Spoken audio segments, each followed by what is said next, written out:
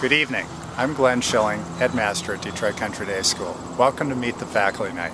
The purpose of this evening is for you as parents to be able to put a name together with faces and people here at Country Day. Our faculty, the best faculty anywhere in America. I'd like to take a moment of your time this evening before you meet your children's teachers to share with you where we are with our strategic plan, and also ask you to participate in survey information that's coming up as we proceed into our Isaac's evaluation and renewing of our strategic plan. There are 4 critical issues in our strategic plan. The first, the Country Day experience, an exceptional one we seek to make for all of the participants, especially our students. We're guided by a principle we call meeting the needs of our children first. 7 simple words. It guides everything we do in our school. Second one is fiscal stability.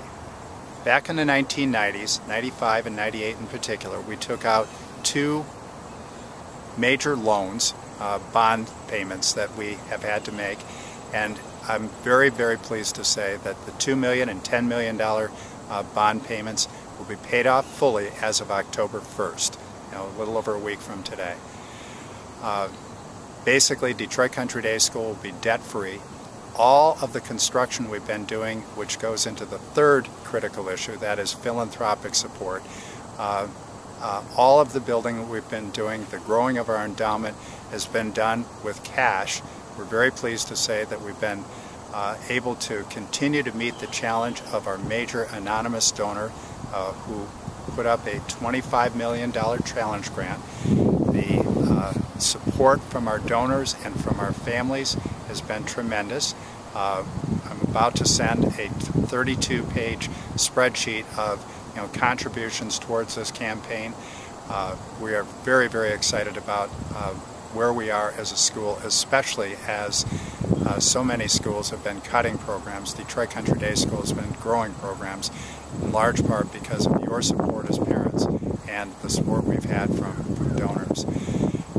The fourth area, fourth critical issue, is leadership and governance. We have made great strides in terms of making sure that we're meeting our children's needs by making sure that our faculty are the ones who are guiding and directing our curriculum. So we've established a curriculum leadership council led by faculty, 14 different academic discipline and program areas in the school. I couldn't be happier with the way that is progressing. And thank you very much for coming this evening. It's my privilege to introduce to you Julie Bianchi, director of our middle school, who will take you on a trip that you'll truly enjoy. Thank you.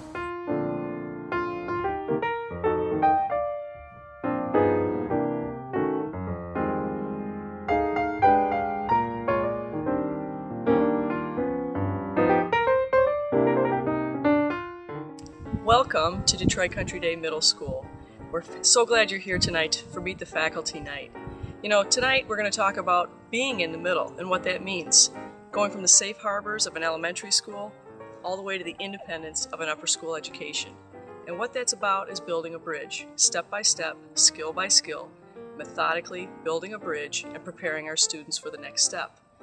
What we're going to talk about soon is the support structure that has to be in place for the bridge, the intellectual engineering that takes place, and finally, the goal, where we want to be at the end. In the next few minutes, I'm going to address those. Let's go inside. You provide much of the support from home, and we work to partner with you to provide the support from school. Through updates in my backpack, programs like our after-school tutorials, feedback from faculty, care from advisors, and leadership and guidance from our deans, the foundation of support is strong.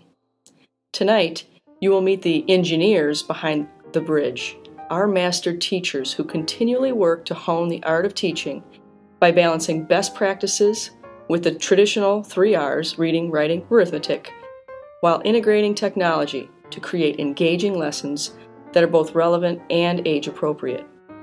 This faculty strives to move our students forward, step by step, always keeping their eyes on the goal.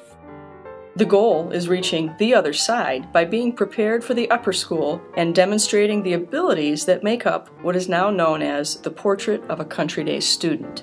The ideas behind the portrait are drawn directly from 21st century skills with the purpose of creating intelligent problem solvers, flexible, open-minded collaborators who can adapt to various situations and show leadership and resourcefulness. It took over 3 years to develop the portrait and involved input from the entire Country Day faculty, creating a common goal for all of our teachers and students. In the middle school, our challenge was to devise a plan to systematically approach learning and teaching to incorporate the portrait, a way to record student demonstrations of abilities in these areas, and create a communicative tool to impart progress and share goals. Thus, iSpace was born. iSpace is a digital portfolio that will be used by students to capture moments of achievement and growth within the elements of the portrait. Each teacher has drawn connections from lessons and assessments directly to the elements of the portrait, which helps to ensure intentional, meaningful learning experiences. Advisors will provide feedback at the end of each goal about what your child has demonstrated during that marking period. The portrait and iSpace will be displayed and discussed at each conference this year. iSpace is now our vehicle in making meaningful strides in building our bridge and preparing our students best for the upper school. Thank you again for joining us tonight. It is our pleasure to welcome you into our school to get a feel for what the energy of a middle school day is really like. Every year, one of my favorite things to hear is when parents say, "I wish I could take that class," or "I want to go to school here." I hope at some point that thought crosses your mind as well. Have a great night, and thank you again for coming.